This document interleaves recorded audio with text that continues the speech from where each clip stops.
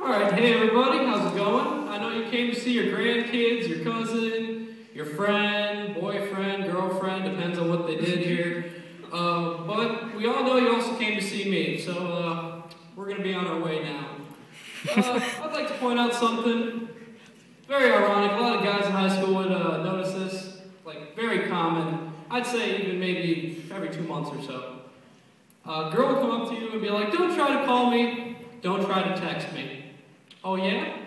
We start going through it, you know, as a guy's perspective. Oh, you dropped it, it broke, your parents took it away because you snuck out and saw somebody you shouldn't have at 1 in the morning at Bennigan's up North Avenue. That's not the point, though. That's not the point. And then they come out with it. No, I dropped it in the toilet. How do you drop it in the toilet? That's not logical thinking for guys. We are not able to process that. We dropped it in the toilet. How? You know why? Because you guys love to put it in your back pocket. We are given front pockets for a reason, guys. No. We're going to have it in the back pocket, 3/4 of the way out, bouncing on that rim. You guys love it. Bouncing on the rim. I don't understand why it fell out. Follow me. Follow me right now. Follow me right now. What? It fell out?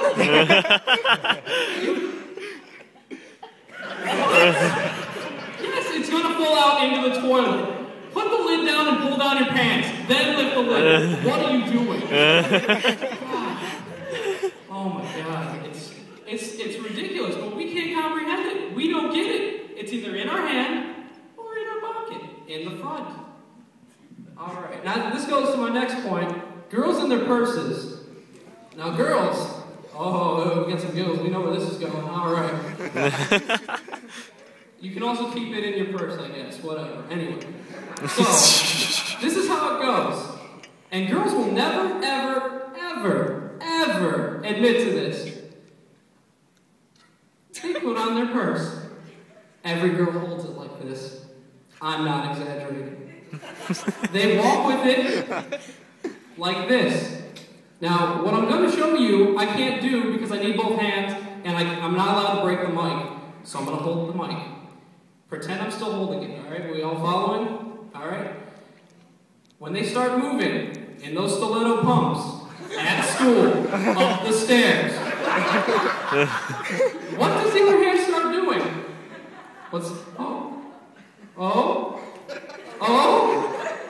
It starts doing this. And it gets to the point where we're in full stride. Not even kidding you. Not even kidding you. It does that. And girls are like, oh, Michael, you're just exaggerating. Yeah? I'm exaggerating? You want to see exaggerating?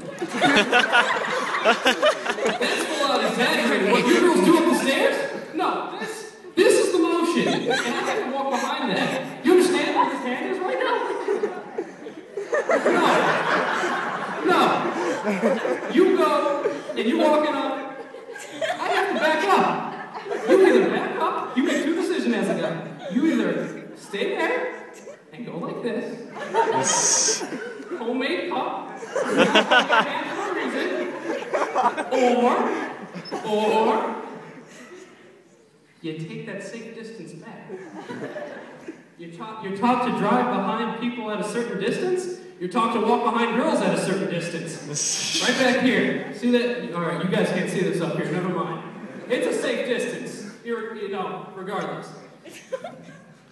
And I'd like to go on to say something about the old face space, the old Facebook that all them kids are so crazy about.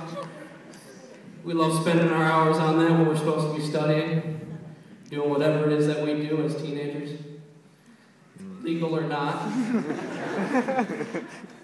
And we go on that Facebook. We're going to go friend request Mike Cotton tonight. All right, let's just use that as an example. We're going to go friend request Mike Cotton. That's M-I... Well, actually, it's Michael. You won't find Mike Cotton. It's probably some guy out in Columbia. I don't know. Spell the whole name. It's A-E-L, people. I'm sick of it being spelled E-A-L. I'm tired of it. A-E-L. Michael Cotton. Let's search that up. Let's send a friend request. Okay. Oh, it's Susie. I don't remember Susie, but I have 87 friends, mutual friends. Well, that must mean something. If 87 of my friends like this person, I must like them too. So let's just examine that right there.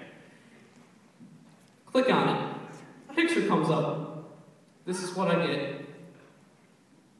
Nose, eye, ear, part of a bang in the face. That's it. That's it. And then they block the rest of their photos, so I can't even research. That's it. That's all I'm given. Okay, Susie. When did I go to school with you? What? And then they come up to me the next day. Why didn't you accept my friend request? I'll tell you why. Because you gave me a nose, an eye, and an ear, and some bang. I'm sorry, I don't know what your bangs look like. Get off my case. And then you go on there, and you're trying to figure it out. And first of all, guys are concerned with two things. Do I know this person?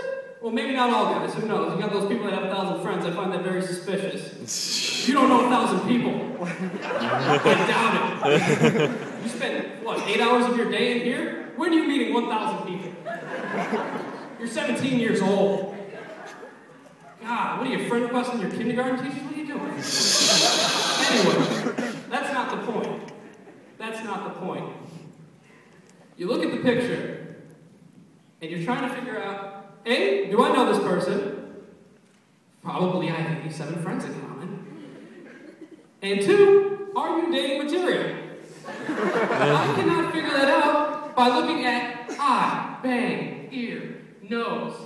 I love that nostril. I love that piercing on that nose. How am I supposed to figure out who you are? Give me a picture of the body, too. It helps a lot. Jesus. This brings me to my next thing.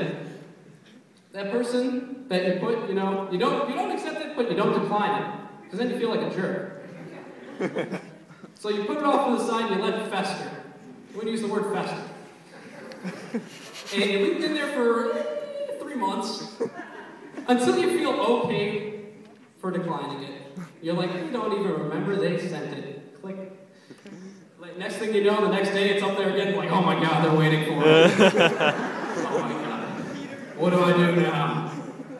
You leave it there again. This is what happens the next day at school. Walking down the hallway, having a great day, loving life, going along my way, carrying my 50-pound backpack, I love it. And from the opposite direction comes that friend. And maybe you knew this kid 2 years ago and you don't talk to him anymore. You get that awkward, does he expect me to say hello? Is he going to say hello to me? Every high schooler knows what I'm talking about. Every single one of you guys should be laughing. Everybody knows. And what do?